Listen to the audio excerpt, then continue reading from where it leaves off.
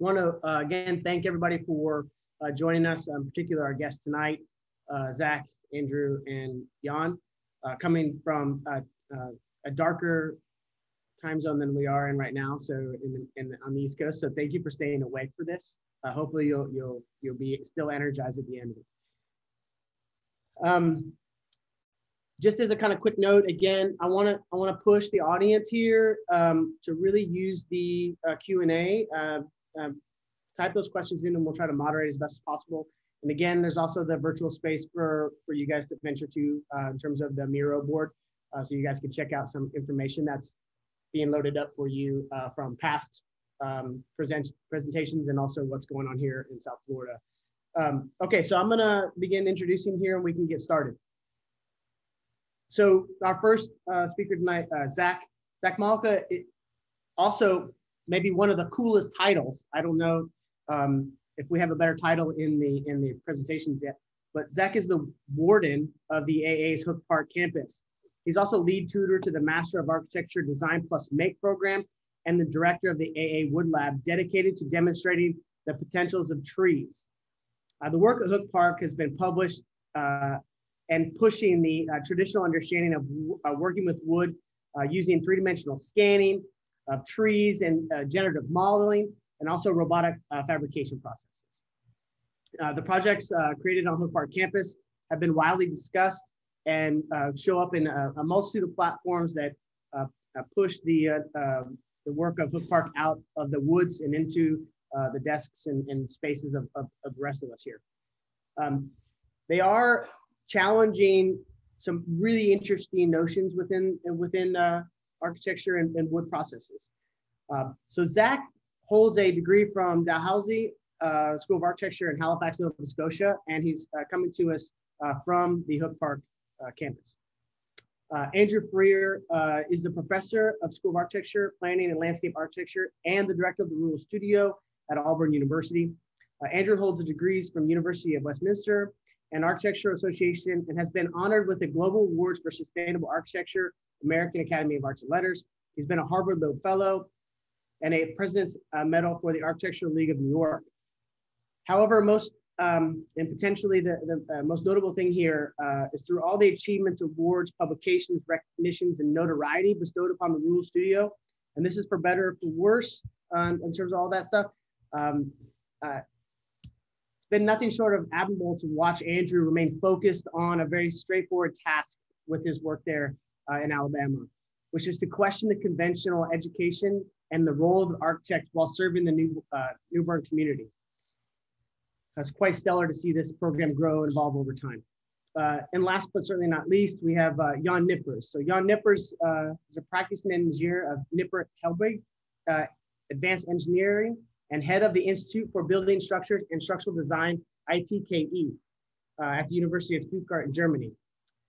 From 2014 through 2019, Jan was the coordinator of the DFG Collaborative Research Center, Biological Design and Integrative Structures. And now he's taken on the role of Deputy Executive Director of the Cluster of Excellence, Integrative Computational Design and Construction for Architecture. Jan has authored multiple publications, including Biometrics for Architecture, and is the co-author with Akim Menges on a recently released publication, Architecture, Research, Building, looking at 10 years of shared research between the ICD and ITKE. Everybody in this panel has been widely recognized as a leader in the academy role and beyond. So we got to really thank them for taking the time out here to come visit with us. I will position a little bit of a prompt here for this particular tract. So how did we get here? Where did we come from? And where is it that we think we're going? Rainier's Banham commentary on material use, the structural solution or the power operative solution. Projected architecture would remain in a cyclical allegiance to traditions. An ideal tribe, as he states here in his publication, rationalists would consider the amount of wood available, make an estimate of the probable weather for the night, wet, windy, or cold, and dispose of the timber resources accordingly.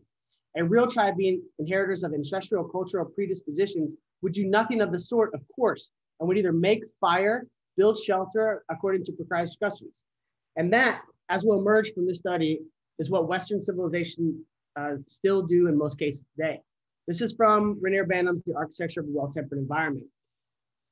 The goal of this tract is to uncover the novel and innovative methods and techniques designers are thinking through and constructing with mass timber and solid wood assemblies. And at the behest of Renee Banham, we must address how we are disposing of our timber resources. And with that, turn it over to our panel.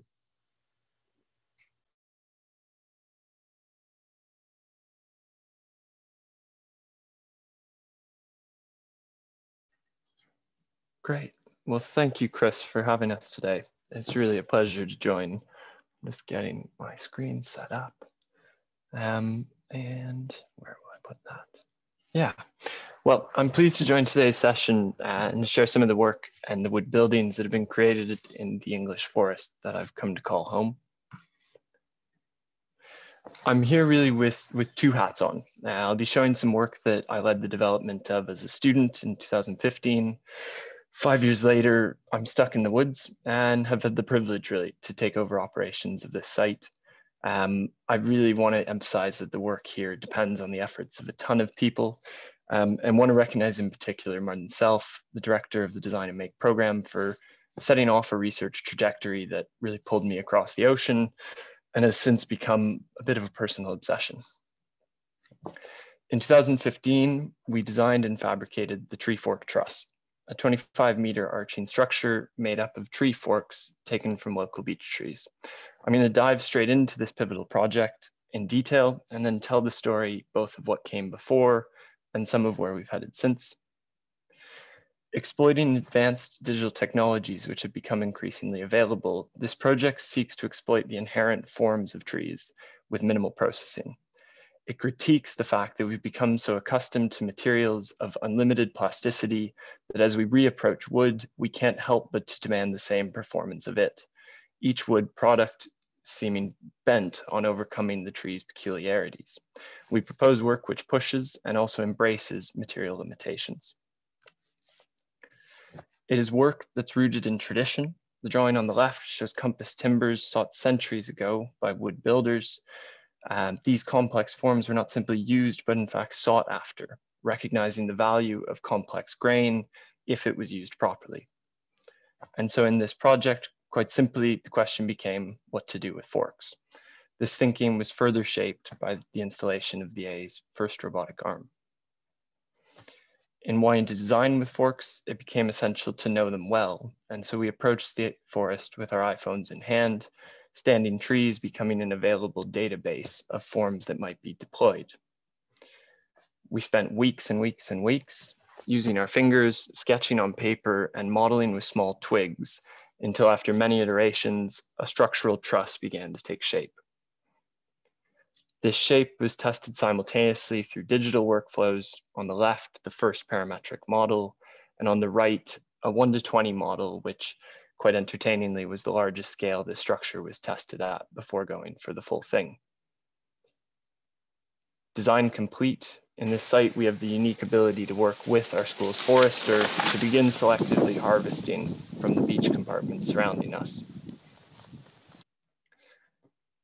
And extracting forks, we were then able to rely on machinery, taking forks over length at nearly 5 meters long, my colleague Sahil here for scale, and weighing up to half a ton. To work with these forks in 3D design tools, we precisely 3D scan each using photogrammetry, and then develop our own workflows for being able to organize these digitally. So in this capacity, you're seeing a script which would have been shuffling around forks to ask which wanted to be where based on its very specific geometry. From here, each fork is brought to the robotic arm where it would undergo very precise operations, 3 or 4 cuts and nothing more. On the right, a really important image for me. Most of what we do is projects that don't really have a logical instruction set. And so in this case, we show a project which has been assembled entirely from a Rhino workspace without a single drawing printed out. This video charts 3 weeks and not a whole lot of sleep, during which the second half of this truss was assembled. Each piece cut by the robotic arm, its assembly, working with green timber, depends on sledgehammers, ratchet straps, and a whole lot of mechanical force and fixing, more than a click together assembly. For us, this isn't a bad thing, and we would really challenge the need to do more. Craning in 3.5 tons is a unique opportunity as students, and I must say it was a day well beyond what I ever really expected. And finally assembled on site, the structure spans 25 meters from front to back, reaching a height of 8 meters at its peak and 10 meters wide in its front. The last image I'll show of the project is one crafted from a LiDAR scan of the structure, which taken after its completion has allowed us to measure the structure's accuracy and shows somewhere in the range of about a 50 mil accuracy across 25 meters of the building's length. The setting for this work and what has become my home for the past 6 years is Hooke Park, the Architectural Association's second home, lost in the forest. Hooke Park is a 350-acre working forest in southwest England. It's surrounded by an idyllic rural landscape and is an easy place to get lost in. At the forest center is a growing educational campus composed currently of 12 experimental wood buildings with new smaller structures appearing throughout the days. I'm joined in Hooke by a diverse team that includes craftspeople, designers, engineers, roboticists, a forester, and more, each an expert in something. The best of the projects made here happen somewhere in the space between us all. Hooke is the site of an ancient woodland first recorded in 1086. Many things, as is common in this country, have happened here since, but I'm going to take a pretty particular point of that history for most of today's talk.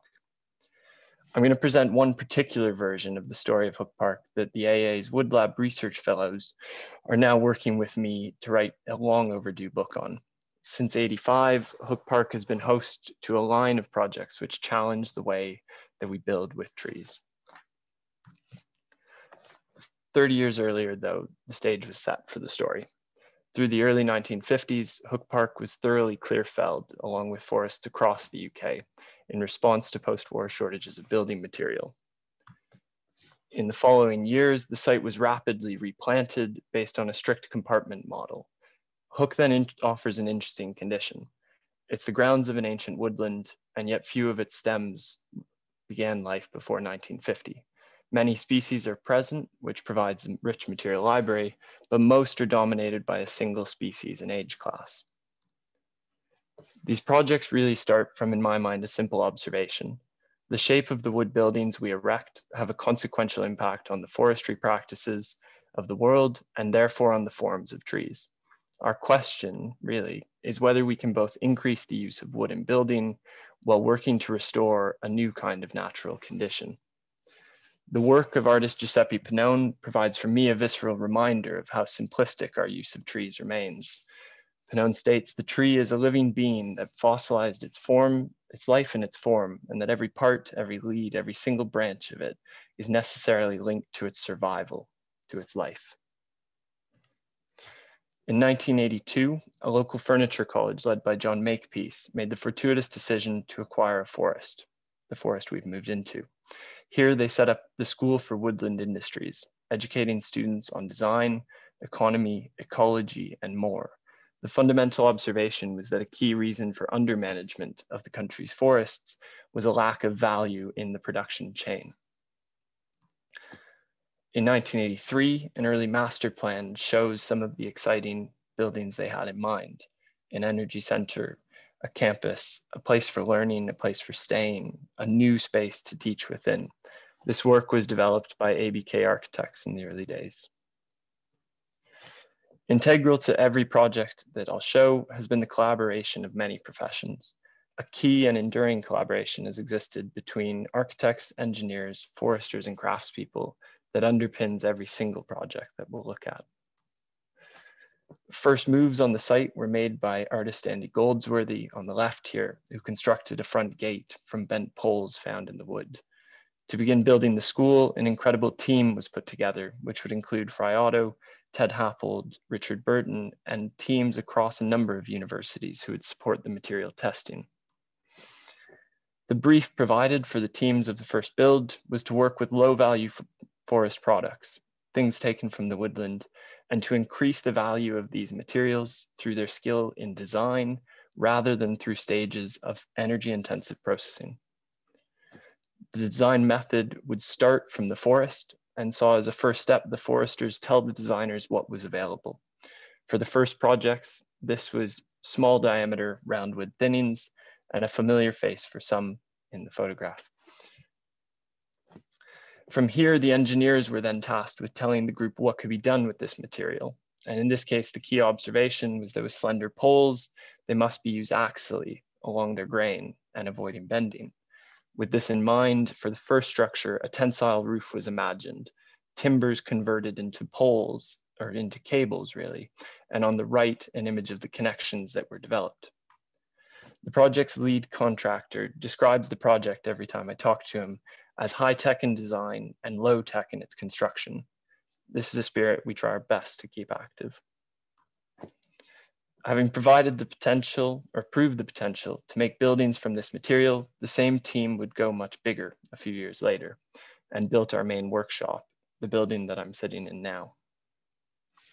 Spanning 15 meters across, in the case of the workshop, the engineers would dictate a compression structure and develop this with the architects. From this, the architects would develop the building system, and the whole team set about construction on site. A truly unique construction, this building saw around 100 trees strapped to a concrete slab and slowly, incrementally, and I imagine losing a few of those trees, bent down to create the arch that's over top of me here. 2 trees meeting in the middle of a point. I must say we get to spend most of our time in this building, and that's quite a privilege. In 2002, the AA had the good fortune to take on Hooke Park. And from day one, the fundamentals in my mind were covered. We had a place to eat, we had a place to work, and a place to sleep in. And so really everything since then has been bonus. It's been about increasing the capacity, pushing the research, and further developing it as a unique educational site. Through the first number of years, this really just meant moving into somebody else's digs. And so here you see AA students starting to build some large-scale pavilions that would leave the woods. We've been particularly lucky to have 2 key members of staff remain with us on site to this day, our workshop manager, Charlie, and forester, Chris. In 2010, Martin Self would found the Design and Make program, arriving with a mixed background, including aerospace engineering, geometry design, and architectural theory. He revived and progressed the approach we take, building on the history of the site's buildings. We're not always certain what it means, but we like to say that we explore design at the point of physical production. I like to think that this at least gives a hint of the start.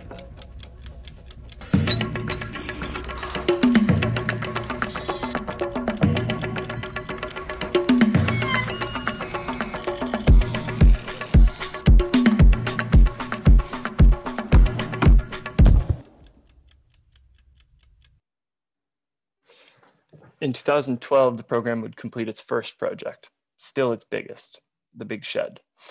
Returning to roundwood poles, but looking to a more mature forest grown 20 years since, the students developed ways to fabricate irregular roundwood trusses, which minimize the use of steel connections. They don't avoid it entirely, but they started a trajectory which we've sought to continue, which is at the bare minimum to use found steel components and avoid the manufactured if we can. The building has become since the mothership of the site, a building that births other buildings, and many of the photos will be shown in this space. 2 years later, students identified another low-value material in the forest, many acres of beech, which had been planted in the 50s with a high-quality furniture industry in mind, but commonly became used as firewood in recent years. Beech has few uses in building, and so the building sought to look back to steam bending techniques developed first in furniture making. Instead of producing 100 of the same components as would typically be done, the students worked with our workshop manager to develop a variable bending jig capable of producing hundreds of components of each a different shape without disposable and quite wasteful formworks. And in the end, produce a spanning hexagonal lattice that has since been covered and shelters our timber while it sort of dries. In 2013, a group of students I like to think inspired by Goldsworthy would remind us all that trees already happen to be bent in some cases. And so as a result, these trees, also of low value, might be used directly. In this case, Sada and Ingza are out in the woods with a 3D scanner and 3D scanned around 200 standing trees. The inherent differences between each piece were aligned programmatically to create the boiler house's flowing wall, and this project, I must say, was underway when I arrived as a student. It becomes the starting point for the trajectory that the wood chip barn has then really built. Following the chip barn's completion, here we are in it, there's been a shift in our work towards smaller scale projects. This has also included the addition of an MSc strand launched in 2016. Building on the field opened up by these projects, we've been able at this smaller scale to investigate in far more detail moments within, and I want to show just a few of those.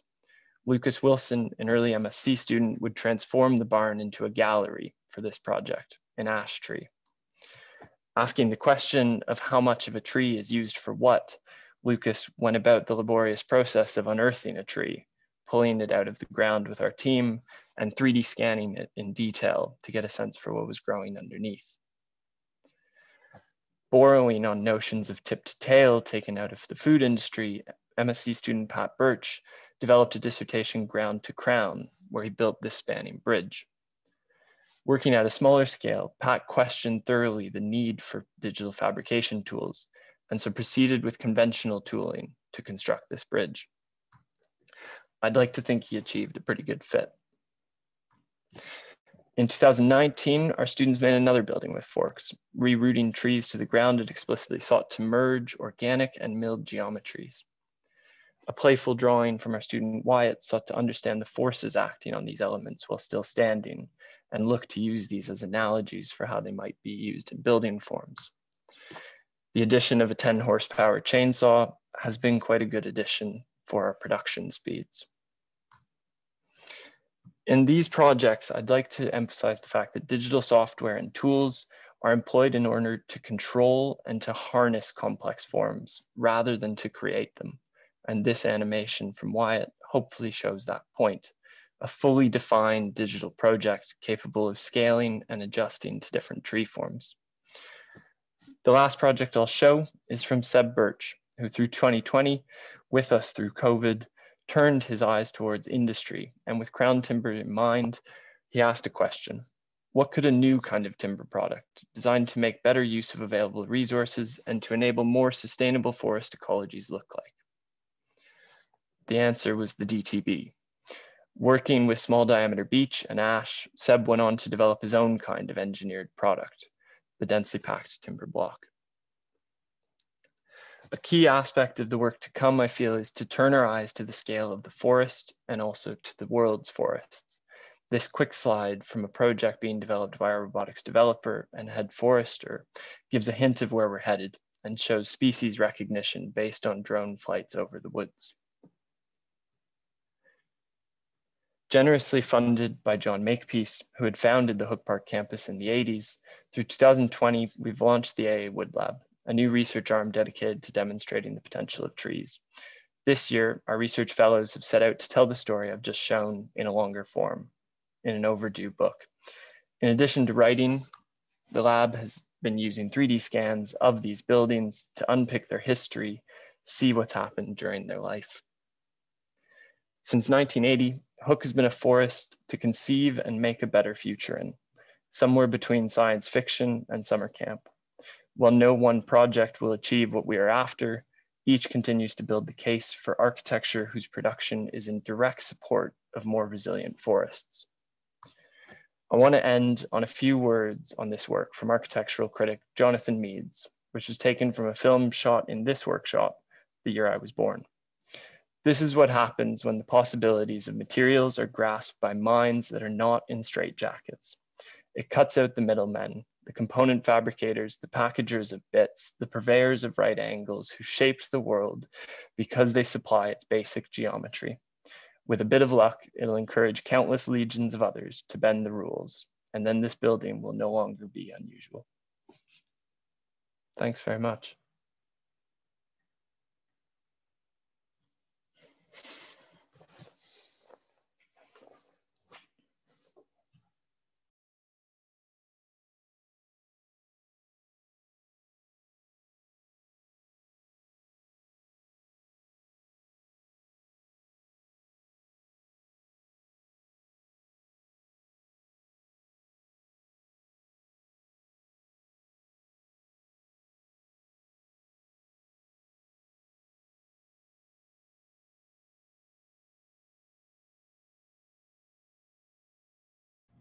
You might need to unmute, Andrew.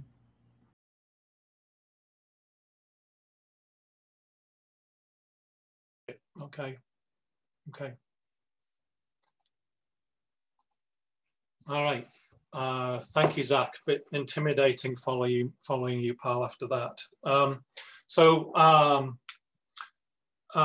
Good afternoon. It is a pleasure to be here. I'm presenting today from a small town of 185 people in West Alabama, where I run a design build architecture program for Auburn University. It's home to about 30 students a year, third and fifth year undergraduate, and a small new graduate research cohort. All the projects you'll see today are designed and built by 18 to 25-year-olds. Today, I'm going to indulge in a quick survey of our explorations and hopefully illustrate our attitude towards timber and show how we're going forward. We live and work in a forest, the breadbasket of US timber production. Most of the land around us is forested, and it's a very diverse forest, as you can see. The management of these forests impacts our lives every day, as does the ownership. The fact that much of this land is owned by folks and companies not from Alabama, who also have very strong lobbying powers, keeps real estate taxes predictably very low, and that has consequences when we try to raise those same taxes for education. So it's a vicious circle, and our region remains fundamentally a poverty-ridden extraction landscape where much is taken and little given back. But wood is central to our lives, our curriculum, and our culture. Our headquarters building and all the buildings we inhabit are wood. We learn from them by living with them every day. Collective memory is also very important. We're proud to inhabit buildings others might tear down. We see them as a resource. Case in point is our design studio, the Red Barn in downtown Newbern. It has a lot of character and very clear environmental controls. In winter, you put your clothes on, and in summer, you take them off, right?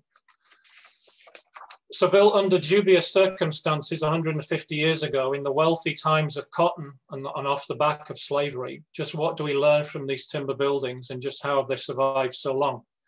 We admire the pre-air conditioning environmental strategies, the generous porches, high ceilings, transom windows, narrow plans, cross ventilation, steep sloping roofs, and the fact that the structures are lifted off the ground. Characteristics all of which have contributed to their longevity. They're buildings that breathe or at the very least dry out when they get wet. We ask our students to study these antebellum homes and the utilitarian farm vernacular that surrounds and services them. This stunning barn was built on a plantation with clear evidence of the African carpenters who built it. One of the results of the study each semester are watercolor drawings that help the students look hard at the buildings, not just at the details, but how the material has aged. In our wood shop, we ask students to feel the material, work it by hand, smell it on their clothes, understand its fragility, strength, and beauty. We're not Luddites rejecting technology, but we're careful to use tools we can maintain ourselves. 3 hours from the university, a big city, and an airport, CNC and digital technology has not really found its way here yet. In the workshop, tools have been collected over 25 years. To learn about wood, we asked the students to build a chair. The design challenge is to design and understand the process of building a piece of furniture by a well-known designer. They have to suggest and document the construction process. They're expected to make lots of mock-ups and jigs. And given time and space, they produce objects of remarkable quality in 16 weeks, often never having previously lifted a tool in anger.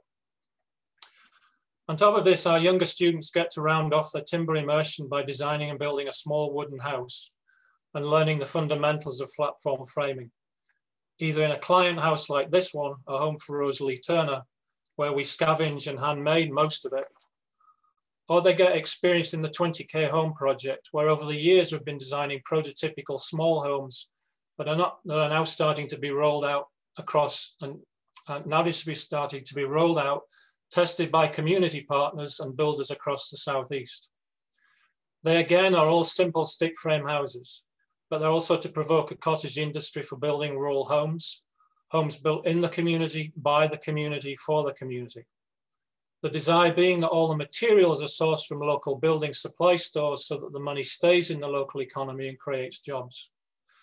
Since the late 90s, our older students working in small teams have used timber in various ways in a lot of our public buildings. This was the first public building for 110 years in Newburn, a new firehouse, built much to the chagrin of one of our beloved donors who couldn't believe we actually built a fire station out of wood. It was also built using a bypass truss system, a system that we find pretty forgiving and democratic for our students to use. We replicated all of the trusses with a single large jig. The building was clad internally with timber that had sat drying in our mayor's barn for 30 years. In charge of our own maintenance and facilities, 4 students were charged with designing and building a new fabrication pavilion for Raw Studio. It also used bypass columns and bypass trusses hung from the top cords, finished on the underside with rough cut cypress. We also do a lot of stick frame projects for our public buildings. This is a Boys and Girls Club that used donated OSB and sticks. It's the biggest building we've ever done, half the length of a football field. Built by 4 students who helped the community raise over $170,000 in materials, the team built themselves a movable jig to help define the ridge line and build the ridge beam. The team also familiarized themselves with the NDS nailing requirements and figured out composite beams of OSB and sticks for the large spans. So we could build them ourselves and didn't have to bring in cranes or buy glue lam or steel for the openings. Speaking of steel, for a few years we went on a lamella adventure. We were challenged by local farmers to come up with a long span structure that didn't use steel. Lamella, a kind of skewed arch, uses prefabricated pieces of off-the-shelf 2x that we bolted together. To do this, we needed to build a jig to build on. Here, the jig trolley sits on the Bessemer grade beam at the ground on wheels. The jig itself sits on hydraulics that you lift up to build the lamella. So the process goes like this. You lift the jig up on the hydraulics, build a lamella section, lower the jig when it's complete, and then move the jig along, lift it up again and repeat. Honestly, we could have kept building until we got to Mississippi. When finished, folks thought it was an art gallery, not an animal shelter, with naturally lit and ventilated cages for cats and dogs. The jig was so expensive, I told the next team that were doing a Boys and Girls Club that they needed to use the jig again if we were going to do the building. So they used the jig for the outdoor recreation roof and raised one side so that the stick frame clubhouse space could peek underneath it. It's a very small world, and ironic that I follow Zach today. In 2007, 2008, I was invited to visit and teach at Hooke Park and spent a couple of years there helping with the strategic plan for the Design Make program.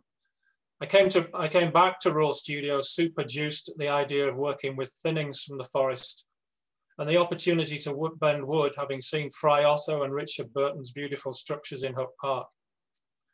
Anyway, once back in Alabama, I had Richard Harris, the great wood engineer from Burr-Happold and Bath University, come and do some grid shell experiments. Sadly, he burst my bubble. All we proved was that our fast-growing southern yellow pine was really too knotty and had too many imperfections for us to be very ambitious with bending. Basically, it just broke under any severe bending stress, unlike the longer-growing, clearer Northern European woods. Unabashed, we established a relationship with the US Forestry Service in the Talladega National Forest, directly with the local district ranger. She had the vision to replace out all the structures in one of the parks using thinnings from the forest. She wanted pavilions, bathrooms, and walking bridges. It was a dream project, frankly. After the bad news with the grid shells, the first project we did was for an entrance pavilion for the park. We called it a tea house, and we made shallow trusses with a simple tensioned wire bottom cord. Wanting to touch the wood as little as possible because thinnings has such little value, we struggled in the project with moment connections. That led us on a detour when Raw Studio was asked to make an exhibit installation at the V&A in London. Wanting to pursue thinnings for the exhibit, but also exploring how to do cheap and fast moment connections, we came up with a project called the Woodshed, for jazz musicians to rehearse under or do some woodshedding as it's known in their business. The shed was made of a series of charred bents using thinnings, all fastened together with continuous threaded rods and dowel moment connections. I guess this was really our first mass timber project, and much to our delight, it actually had an afterlife and became a shed in the backyard of idiosyncratic English architect Roger Zagolovich's home in Dorset. Anyway, back to Alabama and our brilliant district ranger. Next project she wanted was a 180-foot long bridge to connect a walking trail. No small ambitions. By this time, we had decided the best way for us to work with thinnings was to use lattice trusses, with plenty of built-in redundancy and simple dowel connections. The 180-foot long bridge was to be made of 3 60-foot long Toblerone sections. It attached to the bank of the lake and spanned out to intermediary pontoons with a built-in walking surface. We had plans to float the sections into place. We built a substantial one-to-one mock-up, and our boss showed up and sadly said, "No, you can't do this." She then asked us to design a complex of 3 restrooms and 2 showers for the campground and raise the facilities into the tree canopy. We achieved this with lattice truss towers for the facilities and trusses for the walkway that connected them together and stabilized them. She was asked to increase visitorship and rebuild her facilities, and came with a clear plan to do that. The restrooms we offered to build for free and take down if they failed. Sadly, again, her boss said no.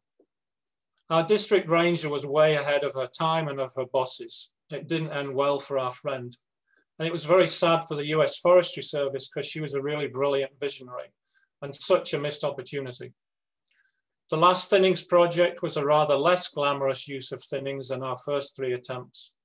We used them as ballast, or what we call saddlebags, to hold down and tension a scout hut structure. The scouts wanted rustic, so we gave them rustic. Excuse me a second, I'm drying up.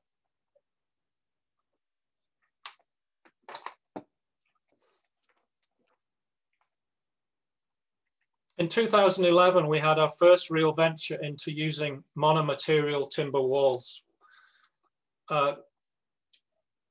Newburn Town Hall was a response to the firehouse. Architecturally, it had to compete with the big shoulders of its big brother. So we bookended the firehouse and made a downtown civic center space and courtyard. We chose to build the town hall out of locally sourced 8x8 cypress logs, and the students dressed the logs. Because of the single material, the building has gravitas, visual weight, and honesty. Everyone knows how it's built, stacked like Lincoln logs, and everyone can tell what it's made of and where it's from. The big walls are held together vertically with threaded rod, which we have to tighten every year, and locally with a plywood spline and elastomeric gaskets. The biggest challenge was recognizing that the 11-foot tall wall may shrink by up to 4 inches in the vertical dimension. So we mounted the windows like jewelry boxes on the outside and the doors on the inside with simple face-bolted slot connections. The added advantage then, of course, that you can see the full thickness of the 8-inch wall at all openings to celebrate the wood thickness. Built 11 years ago, the building is always remarkably temperate, and we started to surmise that the timber was working as a thermal mass. 5 years ago, in the midst of developing the 20K home product line, we started to do post-occupancy testing on our houses. We previously had a huge catalog of projects, but only anecdotal evidence, no real data. And when we built this house for Bobby so tight that his wife got sick, we were annoyed at suggestions that instead of Bobby just cracking the bathroom window like anybody else would do, we were advised that we should use mechanical ventilation to help the building breathe. Now for me, especially living in a humid climate where the sole reliance on and potential failure of mechanical systems can be a disaster, this seemed just plain silly. And I was frustrated at the number of layers we were starting to install on our small houses, all with unknown sources and each solving a singular problem. The mantra seemed to be, just add another layer, or let's go around the house yet again. And that seemed to be driven by big business and perhaps our own guilt that somehow we weren't quite achieving or doing enough. We like the term layer cake or cluster duct. which, as you can imagine, there is a rude version of. Anyway, long story short, I bumped into three brilliant minds, Salman Craig and Keel Moe, who spoke yesterday, and David Kennedy. All were frustrated at the layer cake cluster F. So over a few Pabst Blue Ribbons, we decided that McGill University and Auburn Rural Studio should play together. Keel wanted us to look more closely at the embodied energy and carbon footprints in our projects. David brought expertise in mass timber, and Sal, with a background in building physics and biomimetrics, suggested a bunch of tabletop monomaterial ventilation experiments that he wanted to scale up. I thought they would be an ideal dialogue and a science-based counterpoint to our current practices and how we were building in the studio. We hooked the research into the New Rural Studio 2-year grad program, and to partner with McGill also meant the experiments could potentially take place in parallel in very different climate zones. In the first project, Sal challenged us to look at the design of mass timber panels as heat exchangers. The big picture was not only to be able to build with more mass timber products to help decarbonize the construction industry, but also the potential to eliminate insulation while simplifying the HVAC systems. Sal had done desktop experiments and already published a peer-reviewed paper with John Grinham on the subject.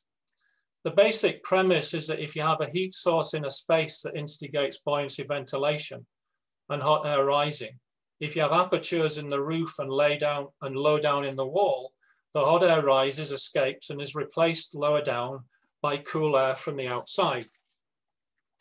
We align this with the fact that heat will be lost through any wall. And to take advantage of these phenomena, Sal proposed to capture that heat loss with channels of external air that are appropriately positioned and sized to capture that heat loss through the wall as the cool air is drawn in through the channels. The optimal Goldilocks scenario is illustrated in the center illustration. It's a balancing act of size of hole, thickness of wall, and position of the holes in relation to each other. It doesn't work if, for example, the wall is too thick and the channel diameter is too small. Increased friction means reduced airflow and inefficient heat transfer. To drive this buoyancy ventilation machine, you can use any kind of heat source in the space. In our test condition, we built a thermally active electrical surface mounted to the wall to be able to exactly quantify the heat supply and to be precise about its physical relationship to the timber wall. With the goal of scaling up the experiment to building scale, we strategized a series of intermediary test steps, and the students worked on two tracks, one testing at small scale, the other the design track for testing at building scale. In the test track, we started by replicating the original test boxes to confirm the science, and at the same time worked to understand the thermal conductivity of the local yellow pine we intended to use. We found it odd that despite the proliferation and importance of southern yellow pine in the construction industry, that there was little scientific publication on its thermal capabilities. First, we tested the premise without using buoyancy ventilation, instead using a blower door fan to be able to precisely control the airflow. And then we applied sensors to the timber test panels, of course. Once proven, we moved into the chimney condition and tested it with buoyancy ventilation.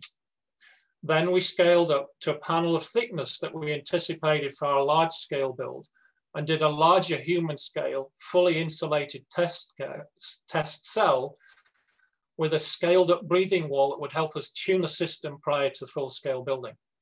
This allowed us to validate ventilation levels and heat recovery. In the design track, the student team proposed building two side-by-side comparison test pods on our property that down the road could be inhabited by students. One is a simple mass timber test building, the other with removable walls to test different breathing wall configurations. The pods were lifted off the ground for access to all sides, with the thought that down the road we may need to add exterior insulation. The team evolved an architectural language for the parts of the building that were not included in the science experiment. This included a big metal umbrella roof to ensure full and equal shade and rain protection, and metal entry walkways and building penetrations. They tested different ways of lamination to ensure tightness, Full spreader plates and threaded rod proved the most successful. They also tested constructability with vertical and horizontal laminations. Of course, stacking, gravity, and self-weight won the day. So here are the pods today, ready for testing the full-scale breathing walls that will come in the future. A few weeks ago, a peer-reviewed paper was published on the subject, a first for the Rural Studio in the collaboration, and one of our graduate team has started a PhD with McGill to continue this specific work. To finish, the last adventure I'll show you today is the thermal mass and buoyancy ventilation research project that aims to validate scaling rules for thermal mass design while showing that wood can perform as well as more traditional thermal mass materials. When properly validated, the scaling rules may provide a powerful shortcut for thermal mass design in climate resilient buildings.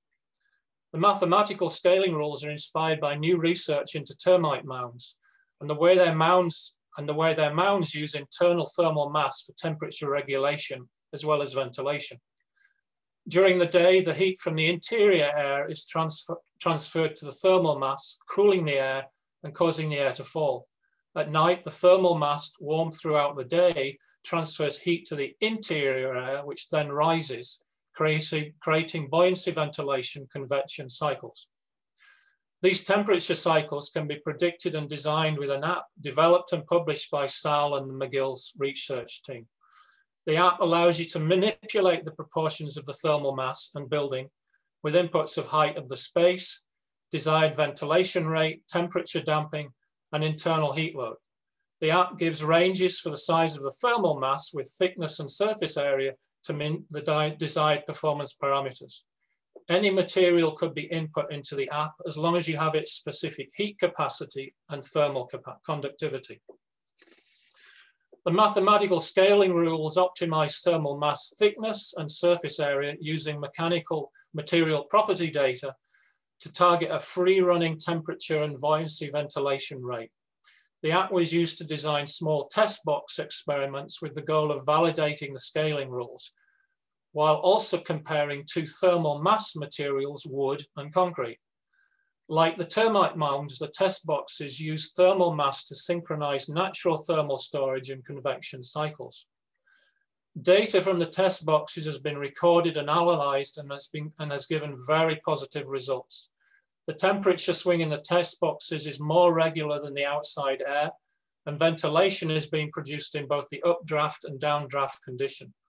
Both the wood and the concrete test boxes produced a temperature damping of close to 80%, which equates to around a 7-degree Fahrenheit temperature change. The design buoyancy ventilation rate is 0.05 liters a second. Because of the difference in thermal properties, the wood test box produced slightly less ventilation, whereas the concrete performed closer to expected. With a slight increase in the surface area, wood could achieve the same ventilation rate. These small-scale test box experiments have validated the scaling rules, and now two larger inhabitable structures are being built to test performance at the building scale. These will provide spaces for testing and living, as well as demonstrating the effects of buoyancy ventilation in the cooling porch below. And we started building them last week, so we were pouring concrete. So just to close, to say working with McGill has been an extraordinary learning curve, quite a shock to our system. The scientific rigor has changed the game and brought a new discourse to the studio. It's challenged us to think about how to review and critique the work, to reflect on the way we do the work, how to learn from it, and how to measure the things we have made. It's made me believe architects need to take a position and not be passive consumers, to dare to be producers and contributors of knowledge to the global discourse. Sorry for reading all of that. Thank you.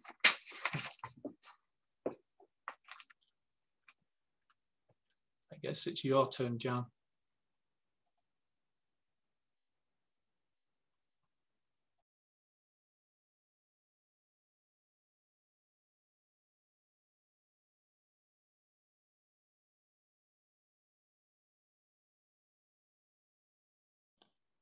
Yeah, so thank you, Chris, for inviting me, and thank you for putting together this pretty interesting panel, I have to say. They're somehow all three of us are addressing the same issue, how to use the properties of timber for novel systems, architectural expressions beyond standard typologies, but we approaching this topic from very different angles, I would say.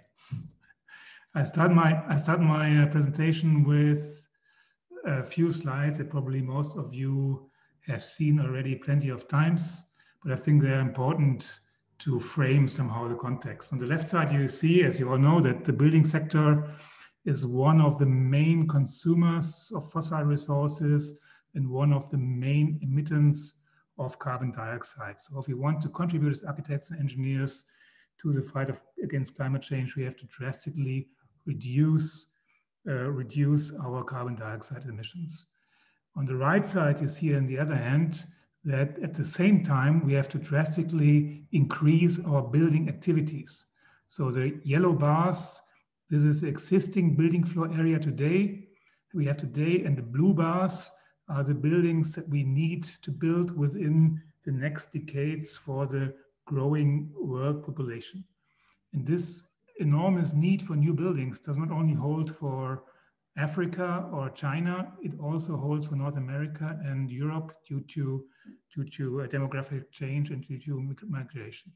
So at the same time, we have to build much more buildings and reduce our consumption of resources. So as an engineer, I would say these are somehow diverging optimization goals. Yeah.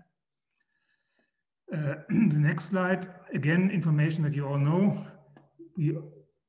The production of cement and of steel, both, are correlated with a lot of carbon dioxide emissions. So every new building that is made out of steel or concrete, even if it's smart and light and material appropriate and load adapted, every new building of steel and cement is bad for the climate. Yeah.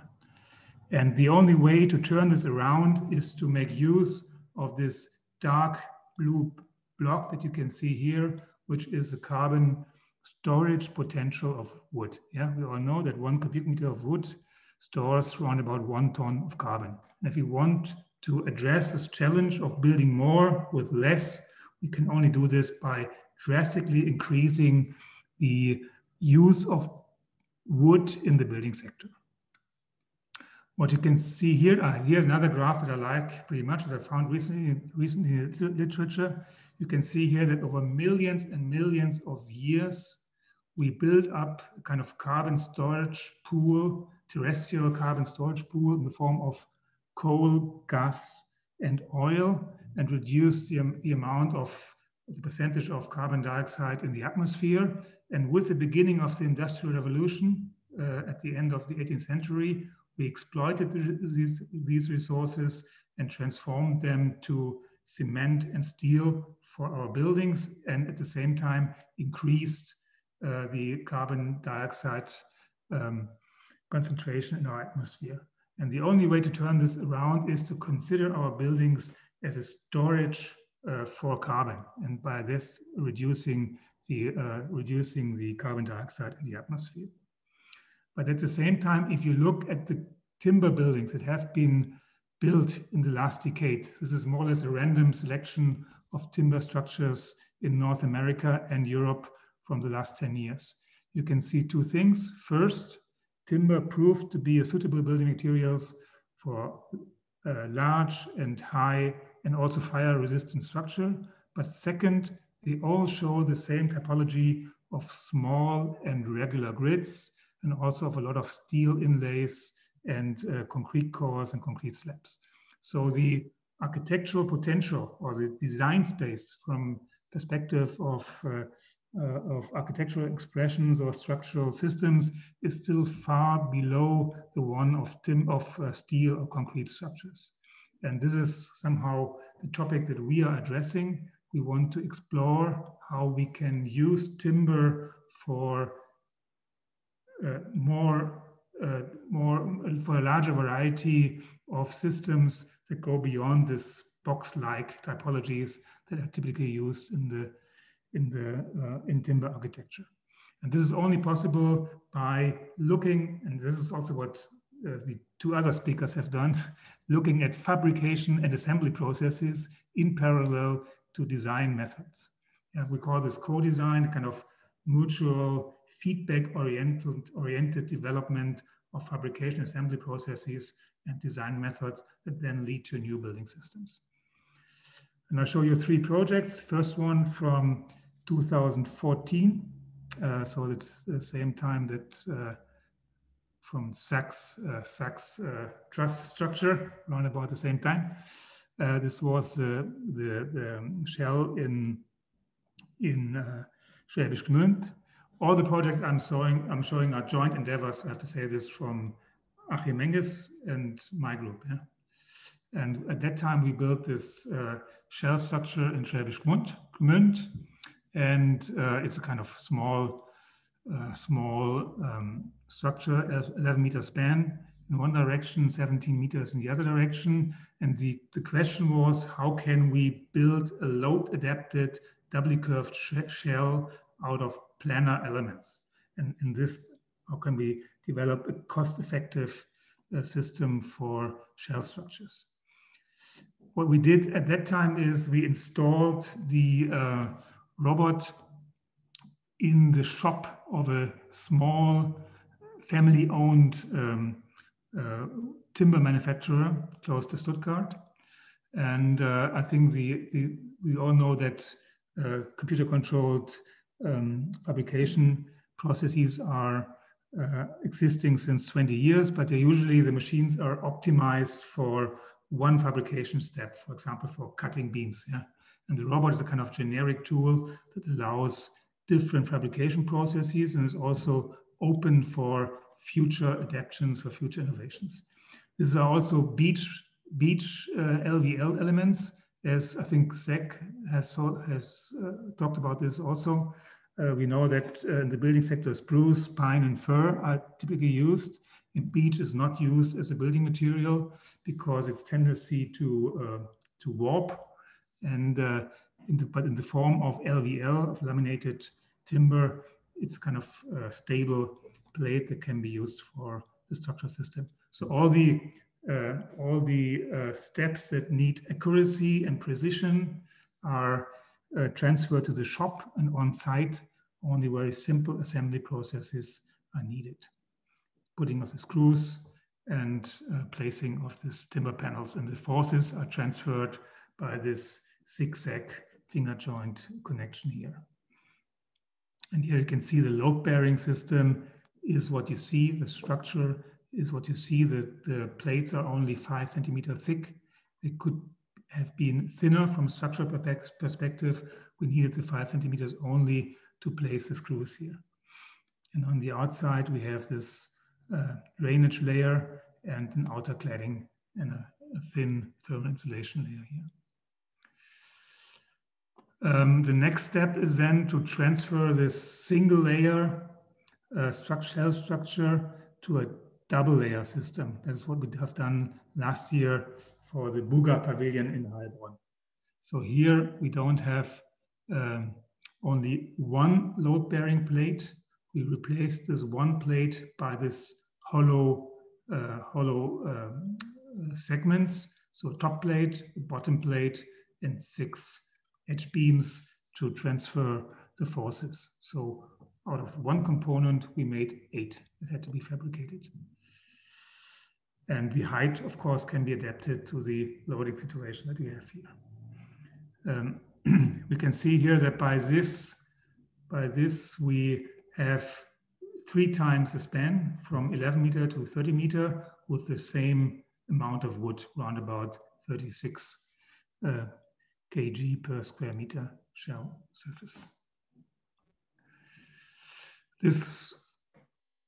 These shell structures, I mean, I'm a structural engineer, as Chris said at the beginning. We all dream of these wonderful concrete shells that have been built at the mid of the 20th century, not only by Heinz Isler, also by Candela and many others, Torocha and many others. But these building forms are disappeared. They disappeared from the scene because they are so expensive in fabrication that no one can pay for that.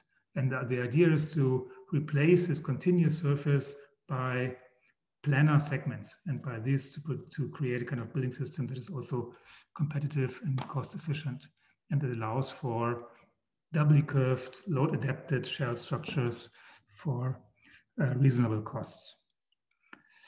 But of course, it's only possible if all these segments are, the geometry of all these segments are adapted to the specific situation. That means they're all different. Here you can see the computational model. Again, also what Zach said already, no drawing were made here, only kind of Rhino model was directly transferred to the fabrication. Here we had these two corresponding robots. Again, this kind of mobile platform that was not installed at university. It was installed at the shop of this medium scale fabricator Klaus Stuttgart. The left one is placing, picking, and positioning the components with these vacuum grippers, and the right one is processing them, is applying the glue. Applying the glue, as you can see this here, is then putting this temporary nails, hardwood nails, to fix the components during hardening, and yeah, applying the glue again. I think I have another video. Here you can see it again. Here it places the glue, applies the glue, puts these edge beams, and then places these hardwood nails for temporary fixing of the edge beams, glue again, and finally, after curing of the glue, it mills these zigzag joints at the end. You can see this. 1 minute, 1 second. Here you can see that the same machine is conducting all these different steps of processing these components. And this is something that is really, I'm a structural engineer, really surprising. When you know these construction sites from the concrete shell, the costs, the money is in the formwork, yeah? In the formwork and the heavy formwork that you need to produce these concrete shells, and that's why no one can pay for them anymore. And this shell was produced without any scaffolding. Only the 3 edge beams were supported once. This is only possible because the components are very light and very stiff at the same time. And all these forces were transferred by contact between these edge beams, and this was only possible due to the very high precision of prefabrication. 0.3 millimeters were the tolerance that we had here. You can see here, this is the final component that was put in, and everything fitted pretty well. We only needed here this bolts to take the out-of-plane shear forces, and you can imagine that this was a pretty painful job, yeah, overhead with no limited visual control. So the next step is then to bring this computational methods also on site, from the shop on site to facilitate and support assembly. And this was the final shell, and it was installed last year at the Federal Gardening Show in Heilbronn, and there were day and night events and concerts and lectures because it also had pretty good acoustic properties due to this hollow boxes that you can see.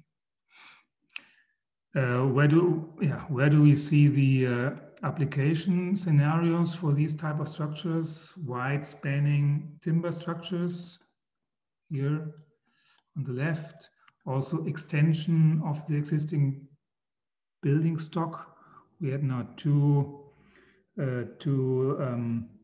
queries for extension of parking lots because no one puts his car on the top level, yeah. And we have less and less cars, even in Germany and Stuttgart. And this is a light structure, and it allows also for adaptation to different geometric configuration. And third is also temporary structures, because we can disassemble the structure again without affecting the load-bearing system. But of course, a question that is always or frequently asked is, you are doing this crazy shaped shells, but what we actually need are regular slabs, building systems for multi-story buildings. Yeah, and what we want to do now is we transfer these ideas and these concepts to slabs. As I said earlier, all these timber structures show small spans, typically 5, 6, 7 meters, not more, and regular grids. And we want to develop now a building system that allows for larger spans and irregular grids, as you can do with concrete slabs as well. And what you also want to do is you want to avoid all this steel joints, steel connectors by this hardwood inlays that you can see here that transfer the forces via contact. And we use the same fabrication setup, the same robotic fabrication setup, and also this idea as for the Bugger shell with this double layered structure. So we see these pavilions and the shells as a demonstrator to explore the full geometric and structural potential of the system. But of course, what we want to do is then as a next step to transfer them to the regular building applications. As a final project here, this tower that we did, also as an example for new building forms, new structural forms out of timber. What we did here is we used this curved elements to produce this tower. The geometry looks very complicated, but it is not so complicated actually, if you once understood it. It's a kind of ruled surface. You rotate one cylinder around the other one, and that leads to these geometries. So the strips look doubly curved, but actually they're only single curved. You can see here they're cut out of cylinders. And what was done here, not by me, it was more research by ETH actually, is that they used this potential, this shrinking of wood to create this doubly curved surface. So these are two layers of wood. One is wet, one is dry. They are laminated in a 0-90 degree, and one is shrinking, and by this you create these curved surfaces. In a certain sense, it's similar to what Hooke said earlier. So what you typically consider as a kind of how to say it, as a kind of drawback or how do you say this, a weakness of wood. Yeah, this potential of shrinking is somewhat turned to use it in a kind of constructive and positive way. And the new thing here is this effect is very old and not new, but the new thing that was developed by the ETH Zurich is a method to control it, that you can really, with a high precision, produce single curve components. Okay, here you can see them. Here you can see that this was a 14-meter high tower. Also, no steel inlays, no steel ring, no stiffening steel elements. If you were structural engineers in timber systems, you would know that many timber structures are steel structures cladded with wood elements. Yeah? And here you can see only the timber is carrying the load, and the load-bearing thickness is only 9 centimeters from the inside. And and again, we have here the load-bearing. The load-bearing structure is 9 centimeters, and we have this waterproof drainage layer, black foil, and on the outside a kind of cladding to cover this black foil. And the timber tower here in the outskirts of Stuttgart. In the meantime, it's gray. Doesn't look like this anymore. I think this was my final slide. Yeah.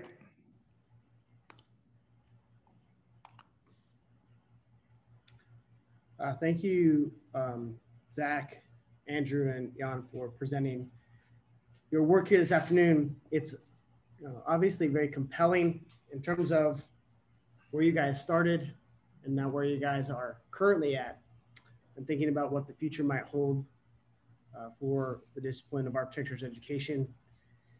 I'm curious to know if you guys can take just 1 or 2 minutes here to tell us just a little bit about how you feel the evolution of your programs are working out. So in some ways you started from, I would say, very, very, simplistic beginnings in just answering some basic questions. And now all of a sudden we have 9-centimeter wall thicknesses that are spanning enormous distances. We have breathing walls. We have complex structures made from interrogating the forest. That didn't start, with the initial question. So maybe you guys can just take a little bit of time here and talk about the evolution of your programs. Absolutely. I mean, to start in, I mean, I think a bit to your point, Chris, the biggest one is simply that if we do hard things again and again, they become easy. And so I think kind of there's an interesting side, it's to the value of the project. But when we went to build the cabin that we showed, those methods had been developed and those students therefore were starting at stage 6. And so I think the kind of piece that we've seen is that each year in this program for Design and Make, each year adds a skill set. And in part because the staff also presents a continuity, there's an ability to, I think, really accelerate that learning and to be able to cover pieces at a speed that typically we're not able to. I think for us, the key also is the value is sending a bunch of individuals around the world after their studies to hopefully take these things there and to kind of, well, we dream of mini Hookes surrounding the world, but yeah. So I could have stressed this more in my presentation, but in our case, we have this 1-year studio where we explore with students of architecture and also a few engineering students new ideas. And I have to say that in our case, all the key innovations, they always come out of this work with the students and the teaching and the kind of open-ended exploration of ideas. And then when the idea is there, then we take it on and scale it and use it for these structures. But for us, for Achim, as well as for me, teaching is still a kind of means to create innovations, actually. Because students are not experts. I think that's, I'm an expert. An expert means you always have to kind of, how do you say this in English? Coined brain already, huh? And you always think in the same trajectories, or you tend to think in the same trajectories. And students as non-experts, they always question this. They force you to question this. Chris, I in some respects answered it by what I talked about, but I think we have the luxury and space of being able to build, right? And sometimes that's a double-edged sword, that sort of building is the answer to every problem. What I have appreciated over the last 5 years is that we are recognizing the pretty large portfolio of work that we have, and that getting into the data of the buildings that we've made and understanding kind of post-occupancy evaluation has become really important for us. So, understanding the consequences of what we've made, quite frankly, instead of just making it and at some level solving one problem, which might be housing somebody, but actually getting real data from that. And I think, again, over the last 4 or 5 years has changed the game for us. I think the difficulty for us, honestly, is both. It's the double-edged sword. It's sort of fun out here trying to imagine. One of the challenges here, we're trying to test the leakiness of breathing walls, whilst at the same time being surrounded by leaky breathing walls. So we actually don't really have any climate control spaces to do the research in. So it's that there's a kind of subtext to all of that that's actually kind of fun, actually. But I think just Yeah, as I said, I mean, I think the folks that we've started to get involved with have really helped change the game out here and bring new expectations to the work that we're doing. And we rely on, given where we are, we rely on visitors. We have a kind of cloistered environment here, but really rely on people to come in and throw grenades at us and help us move forward.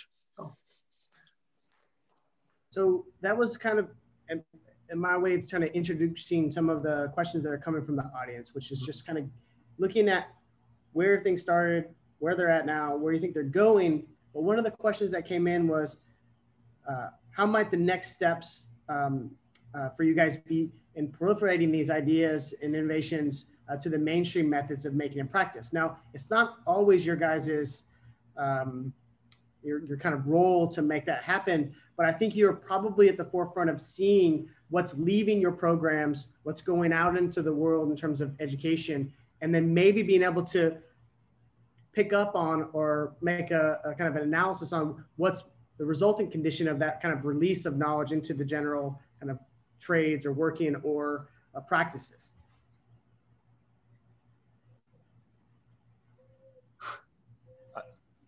I can start and try. I mean, I think the honest one is to say it's hard. The projects we're able to develop in this space are unique, are difficult to replicate, and are difficult to scale. But I think probably, and it was interesting. I mean, I think sitting in Kielmo's presentation yesterday in particular, I think part of it is us all being much more direct and upfront about the stats. And so I think legislation that was actually based on reading true sustainability was based on measuring the actual impacts. I think if we stopped questioning expense as the pure consideration for these methods, that would do a lot of the change. I think projects like Jon's pointed to at the end there, which then make that pivot as well and say, here's the experiment we've done, and here's how we show it's relevant, is I think probably the obligation on us to start to make that next step on. So I do see our role as kind of spurring others, but I think some of it needs to be just, some of it will be legislated, some of it will be brought and communicated. And I do hope part of it is at least convincing people to fall in love with trees for more than their sustainable benefit. Because I think as somebody who comes from, I guess, a woodworking background into architecture, I would say for me, trees' sustainable value is a side benefit that was probably the last concern for me in being obsessed with trees. It's a really convenient thing, but there's more to love for me. I think, so our aim at least is to work on ideas, at least at the horizon, allow for scaling and transfer to the building sector. And I think for us, it's I think our main idea is to make students of architecture and engineering understand that they also have to design the fabrication processes and not only produce drawings or calculations in case of engineers. You also have to, you as an architect have to design and adapt the fabrication processes. You cannot expect that some expert will come from somewhere and do it for you. You have to develop the concepts, and then you find experts, you have to find experts that help you to make this real. But the idea has to come from architecture. I think this is what we hope that our students understand, that they have to consider assembly and fabrication as well. Yeah, I don't have much to add to that, Chris, to be honest. Very good. So there's a lot more technical questions that are trying to come in here that talk about the kind of use of fabrication or robotics to kind of push along some of the ideas that you're working on. So, you know, do you think the means of 6-axis robots, CNC, academic experts and breathing walls could be soon transitioned to practice, or do they mostly belong to academic budgets? Now, I know, Andrew, you'd made reference before, you don't necessarily have all of that stuff floating around where you're at now, but you're also, I think, balancing an interesting moment here where you're not also working on maybe kind of astronomically large budgets. I think you're also probably at the other end of the spectrum. So maybe you can help us understand from your perspective what this person's looking for in terms of melding those two things together. Well, Yeah, it's interesting. 3 days ago, we had a guy come out from the U.S. Forestry Service, and he brought a saw miser out here, and he goes around the state of Alabama and tries to encourage smallholders to imagine managing their own forests with a kind of mobile sawmill, right? And I think one of the difficulties, and you know, these issues are kind of issues that we can't solve with architecture. I mean, I showed you you know, I made a statement about the land in Alabama being owned by folks that live here.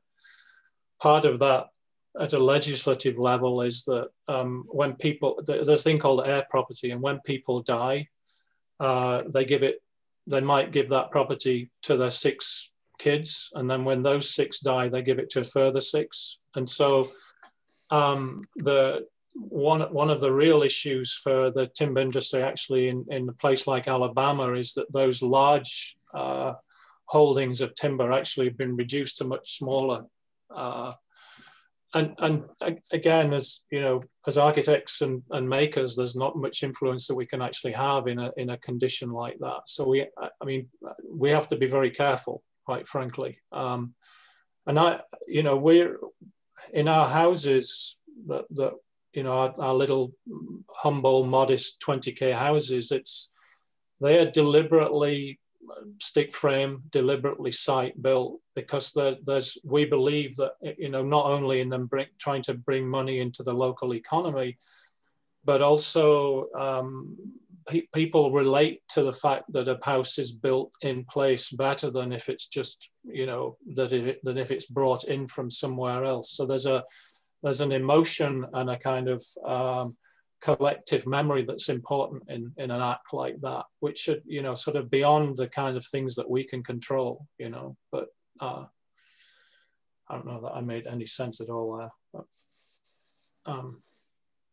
I think I think some of what you've talked about today was brought up in other conversations about the nimbleness of our systems to be more flexible for the needs of local communities. So I think some of the bigger questions that the industry, and actually the panel that was in terms of logistics manufacturing, need to start to answer is how enormous do those presses and processes need to get before they run out of the ability to serve what is most important here, which is probably the people living and existing within some of these states within the wood basket. I think that's probably where a little bit of that is heading for us here in the Southeast, particularly you in Alabama.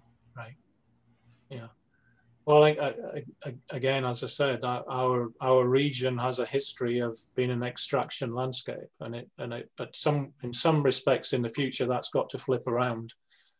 And it would be nice if there was more of a kind of a symbiotic relationship between the rural and the urban than the urban simply being seen as the place where you take from. So, yeah.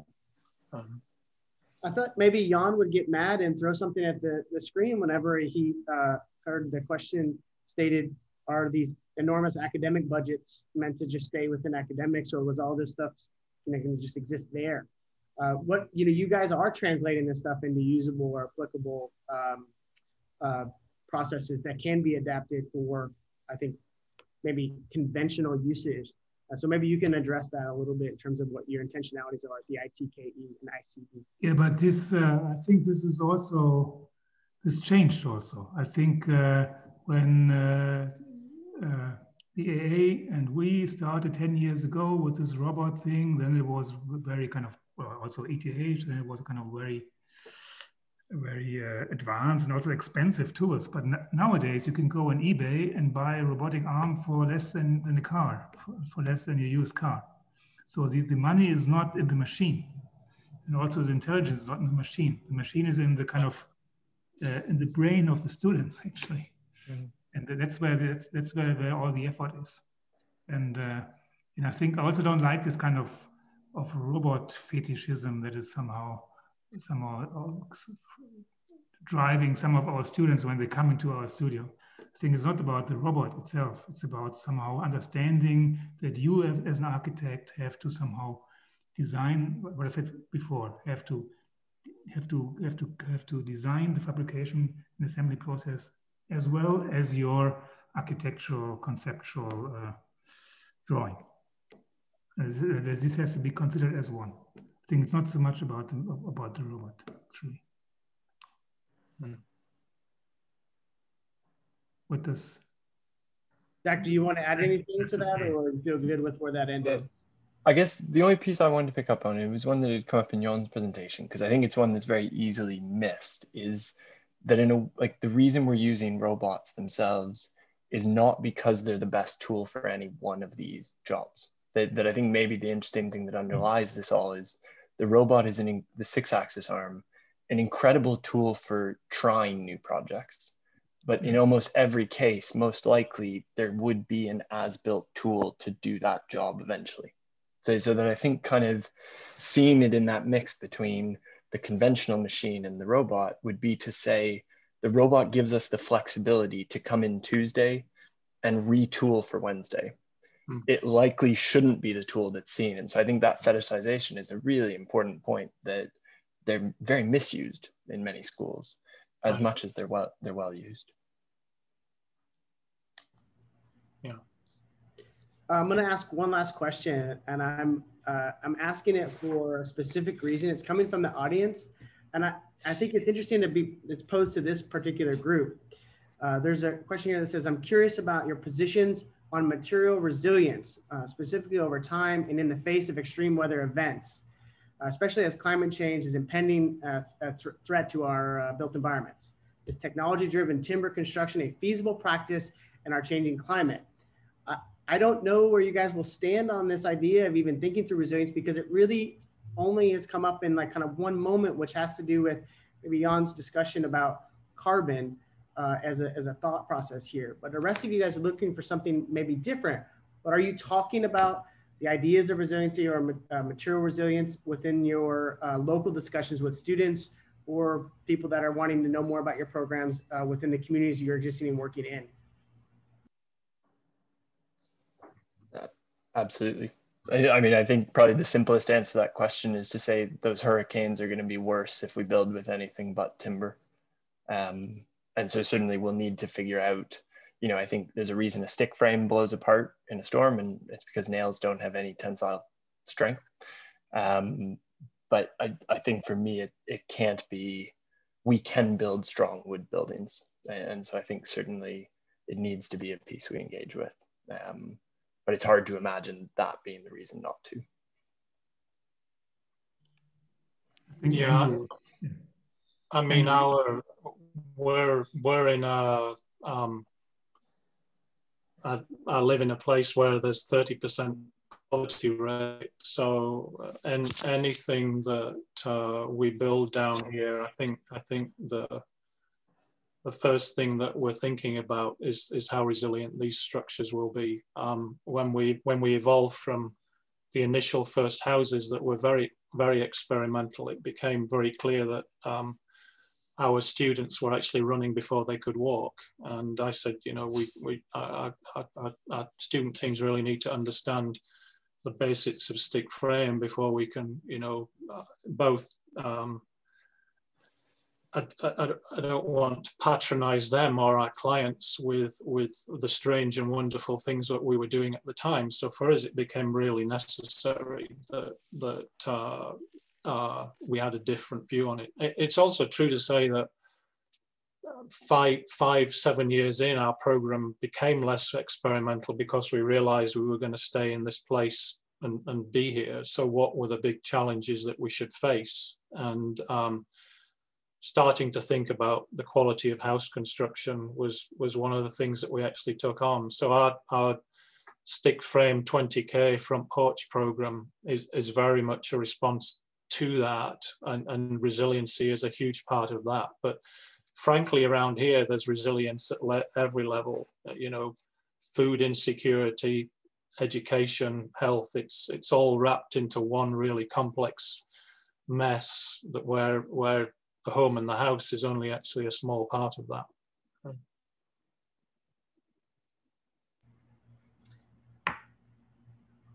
Jan, do you want to say anything, or do you feel? No, I think if we talk about sustainable architecture, I think the most important thing is that you allow for a long lifespan. Huh? That is, I think, the most important criteria for sustainability, no matter which material you build. So this is always a kind of top target.